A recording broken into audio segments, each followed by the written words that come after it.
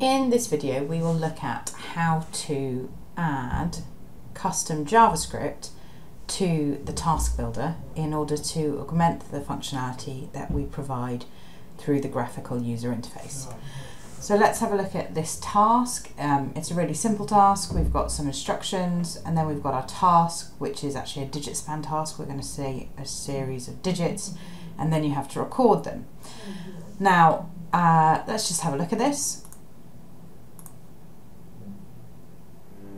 And what I hope you can hear is that there's some music playing in the background.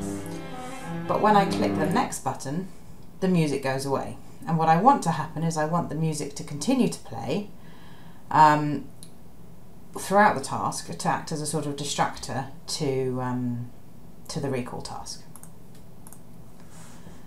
So how can we do that? So the first thing to do is to go to here, the documentation page.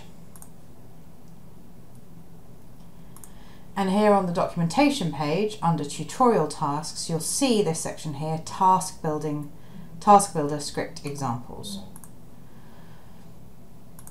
And in here, there are lots and lots of task builder script examples that are all showing different ways of augmenting the functionality that we provide in Gorilla through some script.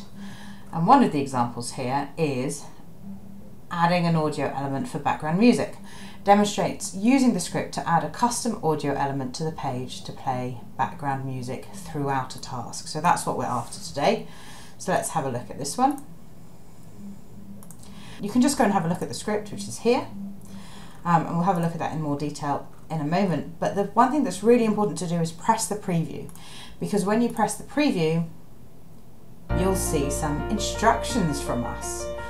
So you must follow these setup instructions in order for the script to work in your task. And let's just see what happens when I press next. The music continues playing, which is exactly what we want. So let's have a look at those instructions again. So we're going to copy and paste the entire script from this task to your own task script tab. And in your task, we're going to upload an audio stimuli we wish to use. We're going to remove any audio zones, and then in our task we're going to go to the script tabs and follow the instructions. Let's have a go. So I'm going to go here to the script page, and I'm sure you know these shortcuts already, but if you press Control A, I always think of that as Control All, it selects everything on that page. That works in Word or Excel as well, and then press Control C, which will copy it. And then I'm going to go into my version of the task over here, and I'm going to click on script and I'm going to paste it into here. So that's all pasted into there. Now, one of the other things it said to do is to remove any audio zones. So I'm going to have a go at that here. I'm going to edit this layout, go to this audio zone and remove it. Okay. And then here in the script section, I need to do the last thing. I just need to remember the name. Here's the file name that I need in my stimuli, my background music.mp3. And here I'm going to go into the script. Now, the important things to look at here are, there'll always be a title, play audio track through tasks. That's what this does. There'll always be a little copyright notice that this script is provided as is and without any warranty.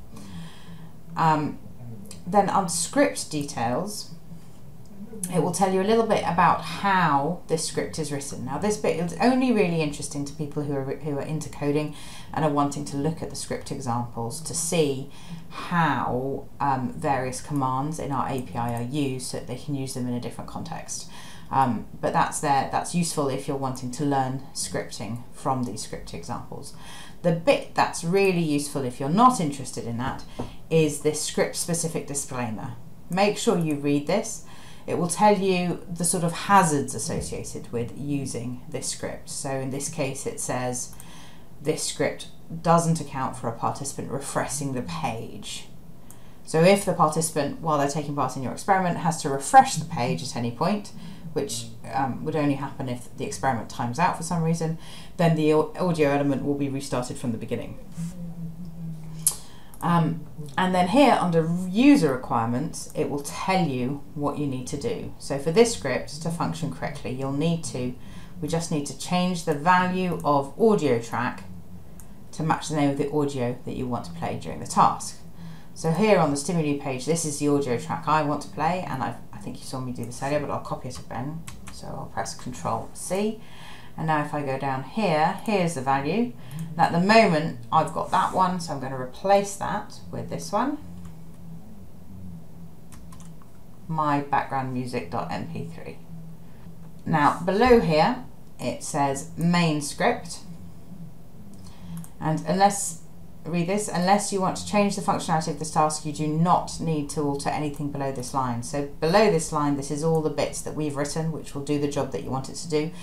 We've commented it quite thoroughly so that you can learn, if you want, how to interact with the Gorilla API. But ordinarily, you don't need to change anything under the main script. There are, in fact, only 1, 2, 3, 4, 5, 6, 7, 8. 8 lines of code, pretty much. So it's a pretty short script. Now, let's have a look. Is my task now working?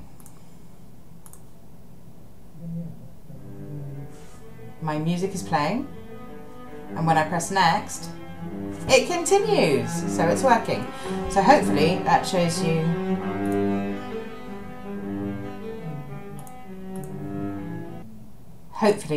you how you can add a script to a task.